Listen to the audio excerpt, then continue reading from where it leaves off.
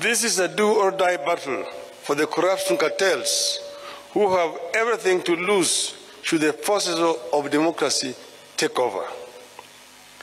The corruption cartels are prepared to compromise electoral systems, bribe electoral officials, make security systems look other way, or even kill in order to find their way to power and their ill-gotten wealth and continue stealing from the public. We believe this is what happened in this election. For the sake of Kenya's future, the corruption network must not only be stopped, it must also be crushed.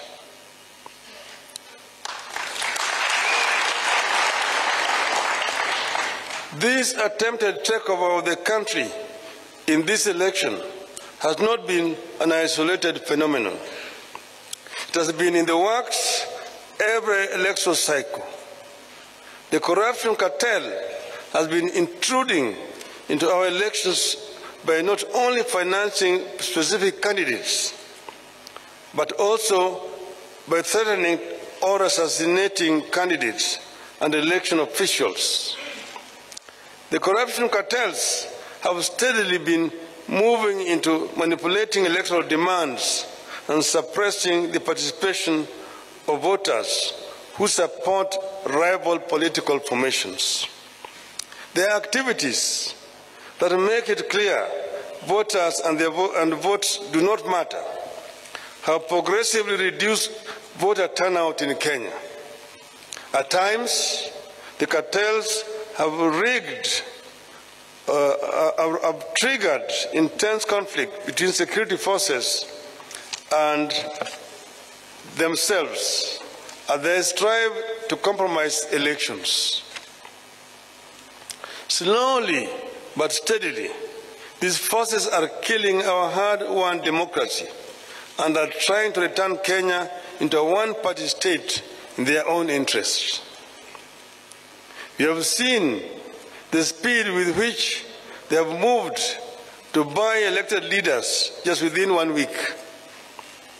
After being denied the numbers at lower levels elections, like members of the National Assembly, members of the county assemblies and governors, these corruption cartels are working and buying leaders who have been elected on other parties' tickets to kill our democracy and also make the work of containing corruption at lower levels equally less effective.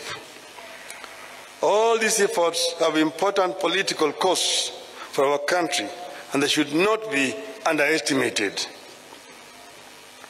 The corruption cartels know there are multiple benefits for them if they take over.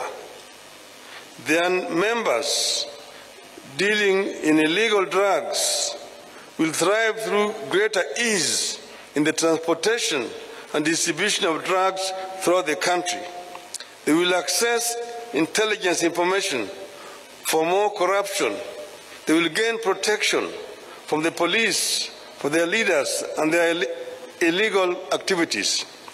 They will institute weaker or no restrictions at all for the money laundering, and they will ensure nobody else but them thrive.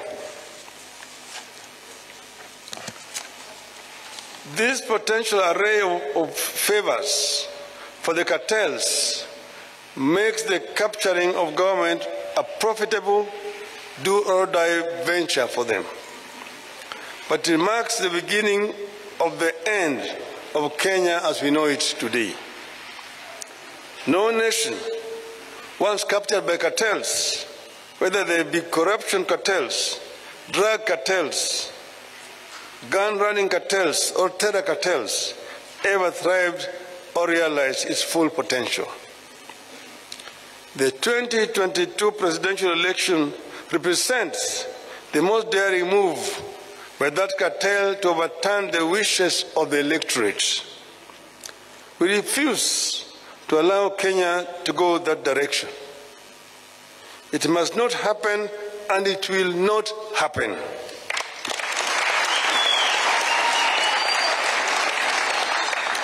This is what the steps we have taken today and the ones we will take going forward are all about. To stop the corruption cartels from getting to the heart of our nation and government, the presidency, and to stop the corruption cartels from jeopardizing electoral health and democracy in our country. Otherwise, we'll have no country. Our supporters deserve the support of all our citizens and all the citizens and leaders of the world who believe in democracy, constitutionalism, and the rule of law. This is the time to walk the talk.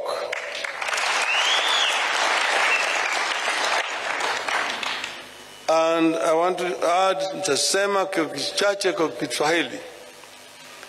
Leo tumefikisha kesi yetu mbele ya mahakama kuu taifa letu juu ya yale janga ambayo imefanyika katika uchaguzi ambayo tumefanya wiki mbili iliyopita.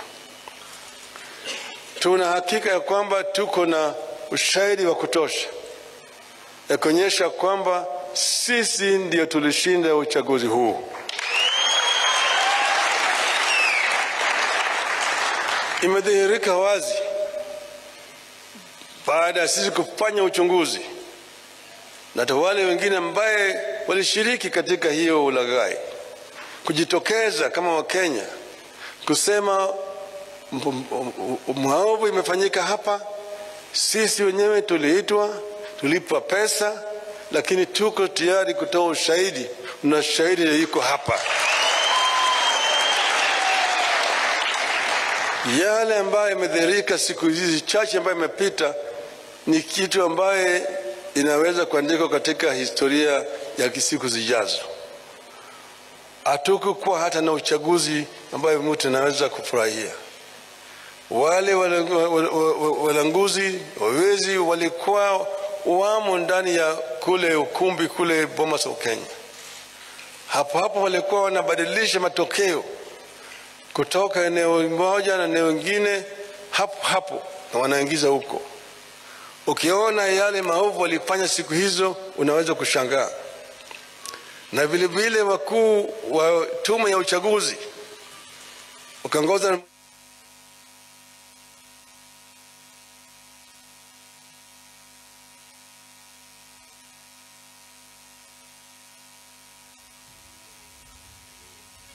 tumesema ushahidi tuko nazo ya kutosha kuonyesha yale maovu yalifanyika.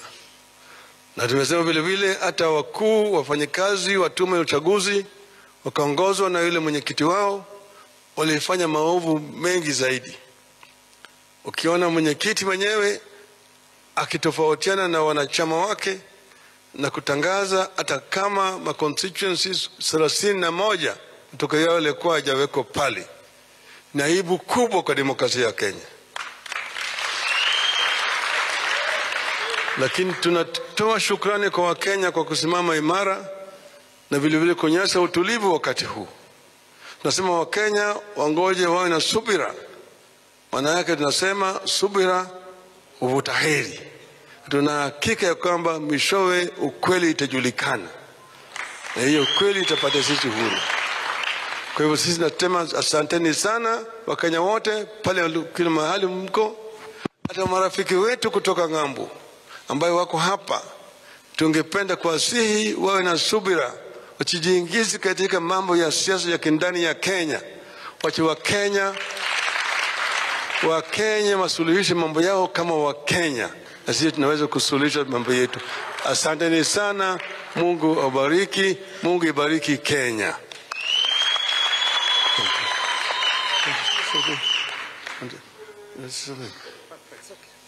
Asante sana.